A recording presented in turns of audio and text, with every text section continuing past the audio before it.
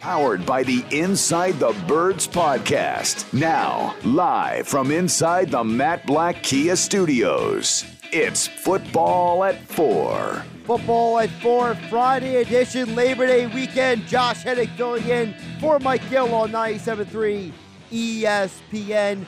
It's been a busy week for the Eagles. I mean, you've had trades, you've had waivers, you've had guys put on the practice squad. You have 4 quarterbacks in the building, for goodness sake. So again, all that and more to recap a wild week for the Eagles as we went from the initial 53-man, as Adam Caplan and Jeff Mosher like to say on the Inside the Birds podcast. Well, now we got version 6 of the roster on Friday. Adam, how you doing today? I am good, my friend. Good to be with you on this, what I would call an interesting week. Yes, it definitely has been. A lot of action. No, things have considerably slowed down today and yesterday, but certainly a lot has happened around the NFL and with the Eagles. Well, speaking of yesterday, the Eagles claimed a running back, Trey Sermon. For some people, he may be most famous for having 300-plus rushing yards against Northwestern when he was at Ohio State. But to me, I think there's a lot of reasons for me why I understand why they did it. So, Adam, from what you understand, why did the Eagles claim Trey Sermon off waivers? Yeah, look, this is a guy that they had a fairly high grade on. This is a guy that doesn't cost them anything. It's just a waiver claim. They didn't have to sign him. Now, they do inherit his contract, but they didn't have to give up anything for him. He's only in the second year of a 4-year deal. He's got good. He's got good backup money, but the fact of the matter is, this is a guy who did very well in the Senior Bowl, who opened the season as the starter last year with the Niners. Now, he didn't have a great training camp, to be sure. What happened is Elijah Mitchell got hurt, and Mitchell did not play in Week 1. And Sermon was a guy that sort of underachieved for them, and they addressed the position again in the third round with Ty Davis-Price, and he didn't have a great training camp, very average, I'm told, this summer, but the reason why the Eagles wanted him, the big reason is because he's got size. This is something we had outlined on Inside the Birds, 2 things to start training camp. They were going to do something at safety, and they're going to do something at running back by the start of the season, and they did both. And this kind of, Josh, I mean, if you looked at it, there's really nothing else. I mean, you just got to go with this roster. They hit up 2 holes, one major one at safety, which we certainly could get into if you'd like, and then the one at running back. Well, now Sermon, we'll see how long he could hang here, but he fills that size role, no doubt. You mentioned the size role. I had a lot of people asking me yesterday, Adam, where's Jordan Howard? Why didn't they bring back Jordan Howard? And my simple answer, Adam, is I think the Eagles want to get younger. They're not trying to win just now. I think they're trying to prepare for the long term. I think that's part of the reason why Sermon's here. Well, the problem with Jordan Howard is very simple. This one's easy to figure out. He's had too many injuries with the stinger in the neck, and they were not willing to go in that direction. That's what I'm told. So they wanted to go in a different direction. They like Jordan Howard. He certainly did a great job in that role, no doubt. When they got him from the Bears, it just turned out to be they keep bringing him back. And, boy, when healthy, he did such a great job. And he kind of Jordan Howard, by the way, was the guy who had to revive his career. The Bears didn't want him anymore. He struggled with them in his final year there, and he certainly revived his career with the Eagles. Now, they claimed Trey Sermon, and they got other running backs on the practice squad, LaMichael P. Ryan and Kennedy Brooks. So this is a team that seems to, at least, shall I say, value having multiple options just in case?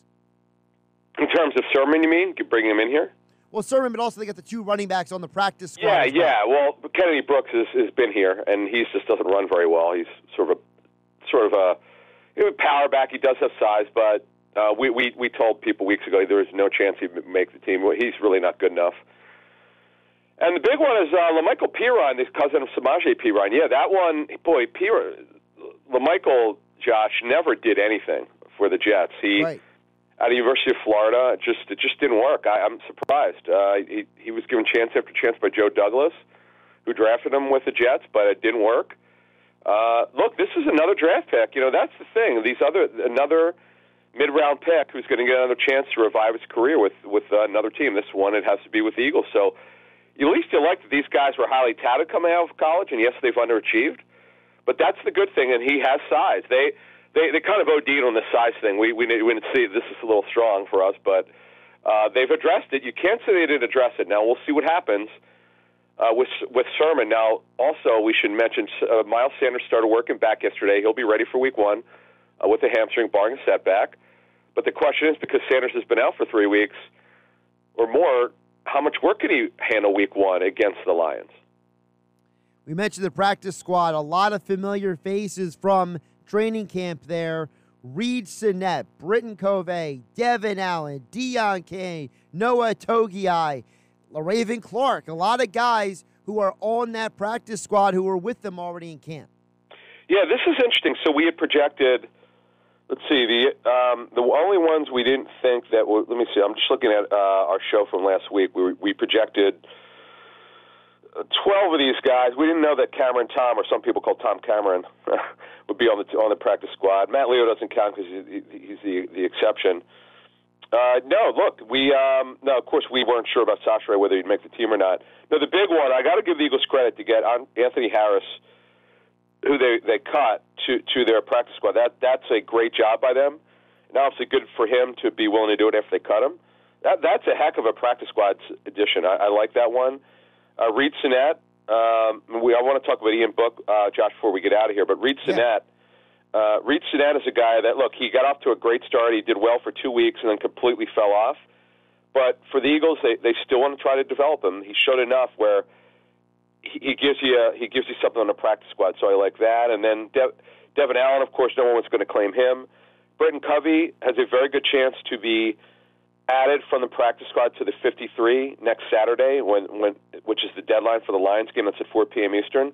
I believe that'll have a good chance to happen. They need to get through practice this week, but that's a good chance to happen. Deion Kane had a very good preseason and training camp, but the reason why we said he won't be on the team is they don't need to keep 6 receivers. Well, heck, they're not even keeping 5 now that they traded Jalen Reagor. Right. They did technically keep 5, but they just traded him. And Christian Ellis, I know we don't talk about Luther Ellis' son very much, but he's super athletic, and the Eagles like him. He missed all of training camp due to an injury, but they want to take a look at him. And let me give you one more little sleeper here. Mario Goodrich, he was one of the better young cornerbacks in training camp over the final 2 weeks, and he pushed for a roster spot. He did clear waivers. They did sign him to the practice squad. And then the other one is Davion Taylor. Davion Taylor signed yesterday. Signed his contract. Here's a guy that completely was a miss as a third-round pick, and he did enough with them to at least get another look. And this is a good spot for him, Josh, because there was no way he would ever play if he had been on the 53. I mean, he was always going to be a bit of a development guy, right? Like, he was someone who he barely almost played no high school football because of his mom's religious beliefs, and then he got to Colorado, and he was super green. So wasn't he always a project guy anyway, Davion Taylor? Yes, and this is where the practice squad is so integral into his development. If he's ever going to make it, develop him at a slower pace. The Eagles are so deep. I know it's kind of funny for me to say. I don't think fifth year of Inside the Birds, I promise you, I've never said the Eagles have a deep linebacker group. Well, they do, and they do not need Davion Taylor at all. In fact, look, there are going to be some guys, who don't play a lot, like Nakobe Dean. He's a backup. Now, we'll have to see how much he plays. Obviously, he'll dress, but will he play 20 snaps, 15, 30? We don't know. They'll have to figure that out. But he's not even going to have the role we thought because T.J. Edwards beat him out for a starting inside linebacker job in their 34 front. NFL insider Adam Caplan joining us for Friday's edition of Football at 4, of course, powered by the Inside the Birds podcast, InsideTheBirds.com. You mentioned Jalen Reagor. We got to get to him, Adam, because, you and Jeff had talked about for a while the possibility of Reagor being traded.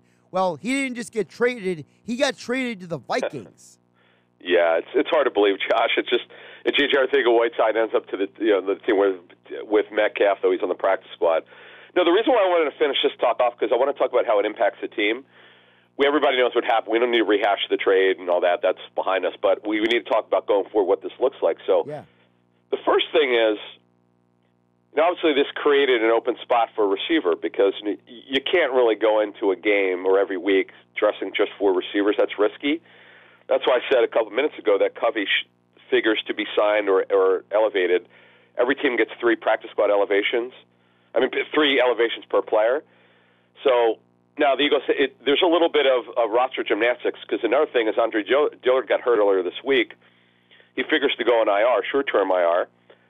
So that one, the Eagles have a choice. Do they replace him with Covey, who could be the permanent punt returner, or do they use LaRaven Clark for that, or just elevate Clark? That's a little bit of a challenge for the personnel staff, which will, over the next week, they could decide that there's no rush.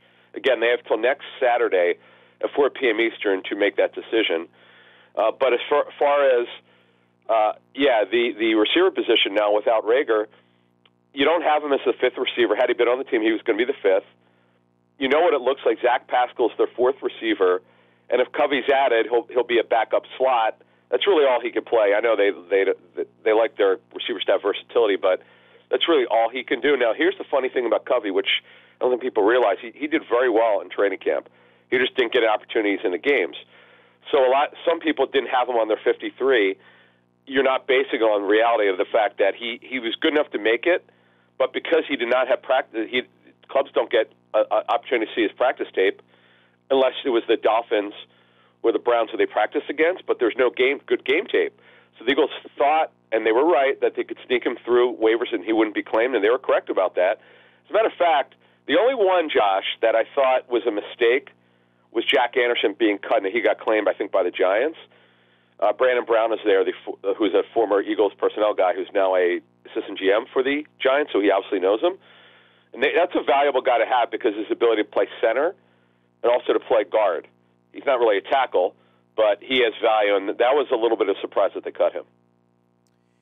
When you think about the way this team is going to be moving forward, Adam, because you mentioned, hey, Dillard has the injury, LaRaven Clark can move up. They trade Rager. They got 3 wide receivers on the practice squad.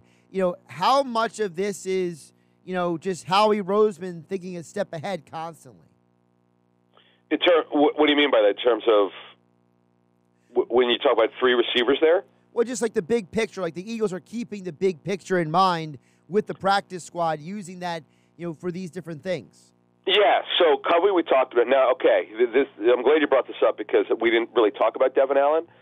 Devin Allen absolutely should not have been on the roster. I mean, I know people went crazy with a big touchdown catch. I mean, he's a major developmental player. He hasn't played meaningful football in 6 years, okay?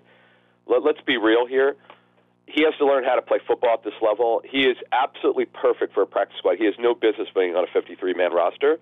Now, Deion Kane earned a roster spot, but the Eagles just felt like because he's vested, they could just cut him. That way he's not subject to waivers. That's why they did it that way.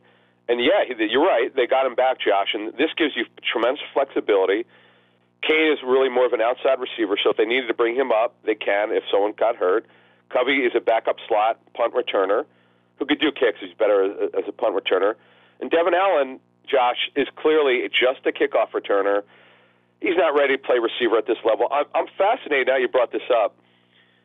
Would there be a game where they would call Devin Allen up and use one of those 3 elevations because he's so fast in a straight line? I do wonder if there's a future for him sometime this season as their kickoff returner. Hey, I think there are a lot of Eagle fans who love that idea, Adam, just because you know how Eagle fans are. They fall in love with guys, and I think a lot of Eagle fans fell in love with him. Yeah, it's a cool story. He's a track star, but track guys, strictly track guys, I know he did play football at Oregon. It takes him a while, and plus he's much older. It's interesting because their special teams returns were so bad, and Rager did not do as well, obviously. Other than his rookie season when he had the return for a touchdown, he was such a major disappointment as a returner. It kind of set them back. His failure completely destroyed the return game in terms of having someone settled. It's still really not settled. If I had to guess, it would be Quez Watkins as a kick returner. I don't know that it's settled yet, but he looked like the best guy in camp. So that's it. I know fans are really pissed off about the return game. I just looking at our message boards on Inside the Birds on Facebook, I know it bothers people, and I get it. I'm with you. They got to get the special teams returns down. That's been obviously a problem for last year or so. Adam, before I let you go, I got to ask you, Ian Book. He is now in the Eagles roster. Reed Sinnett on the practice squad. What's the Eagles' plans here? Yeah, we have some great stuff on Ian Book. I know he was a 4th rounder, but he had grades from rounds 5 through 7 from around the league. That was kind of a reach. You don't take a guy in the fourth round who you see as a third-string quarterback. That was a mistake by it. But the Saints completely misgraded him. We have some great stuff for a Monday show on him, on Ian Book, but I'll tell you this. He does give them a little bit of a different look because he's athletic. I know he's not the biggest guy in the world, but he gives them a different look for their scout team, and they call the look team, certainly as a third-string quarterback. But don't forget now, he's got this year and 2 more years on his contract. Gardner Minshew's contract is up after the season. Something to keep in mind. You mentioned Inside the Birds dropping this Monday, so Labor Day, when everyone is driving home from the shore or going to the beach, they can download the Inside the Birds podcast. Adam Caplan, Jeff Mosher, that'll be dropping on Monday. And you guys got a lot of stuff going on as well over at InsideTheBirds.com. Adam, before I let you go, do you guys have an idea yet on what the new lineup is going to be for the football season? Yes, we do. We are actually putting okay, I'll give you a little nugget here. We're going to put out a press release middle of next week announcing our fall lineup. I'm going to give you another nugget. We're going to go back to, because people are like keep asking us, when are you going to do 3 shows again? Well, we're doing it. We're doing one Monday, that show. Yep. We're going to do one because we're only previewing this coming week. We're not reviewing a game. We're going to go over my training camp tour where I go camp to camp to camp. Plus, if you have fantasy drafts like me, I just did 3 this week, and I've got 2 next week. I'll give you nuggets per every camp that I got. We're going to drop that on Tuesday or Wednesday, and then we'll preview the Lions game Friday morning. So, yeah, you're going to get that. We'll announce our pregame show lineup. We're working on a postgame thing. It's all fluid because you have to sign. We have to sign these contracts, but we're going to make some big announcements next week. And by the way, we also appreciate the Philadelphia Inquirer write-up on us, which we weren't aware of, but we appreciate it that they did this. It's pretty cool. We're part of their 45 best podcasts in the Philadelphia region. It doesn't have to be sports; it could be in anything. So it's really cool that they did that. And then we got a very cool guest coming up. We got a bunch planned, Josh. We can't announce yet. We got a super cool super fan Eagle who's a major celebrity everybody will remember.